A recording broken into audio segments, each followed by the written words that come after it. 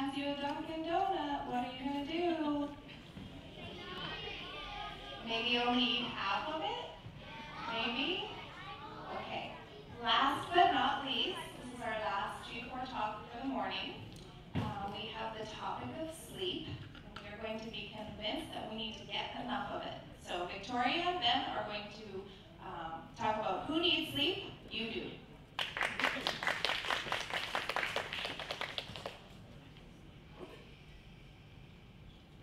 Imagine that you have to take a very important exam, but you have only slept for 3 hours last night.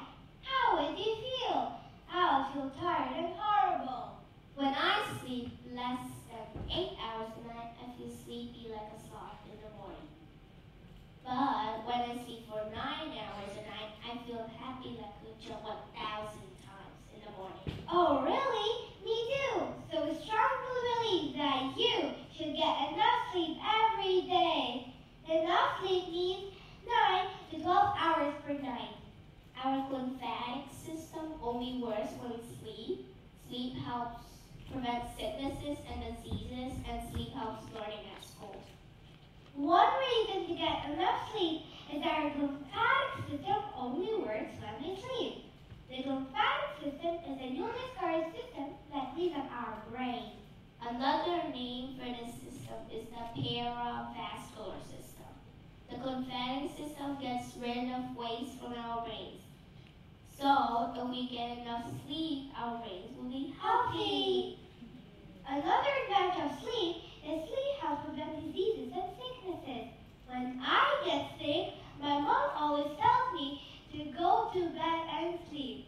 At first, I didn't know why I had to sleep, but now I know. To fight the ugly germs. According to science research, if you don't sleep, you have higher chances of getting brain damage, a big risk of heart disease, and 12% higher risk of death.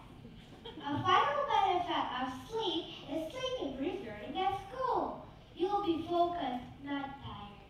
Once, I slept for only 7 hours, and the next day I slept in class.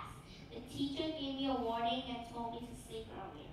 When you learn, your brain grows, so that means you have to sleep to be focused at school, not sleep in class like in bed. Picture this. In your amazing deep sleep, your neighbors are making loud noises. What will you do? I would kindly ask them to stop making those noises and tell them the importance of sleep. Yeah, I agree. Clearly, know this information.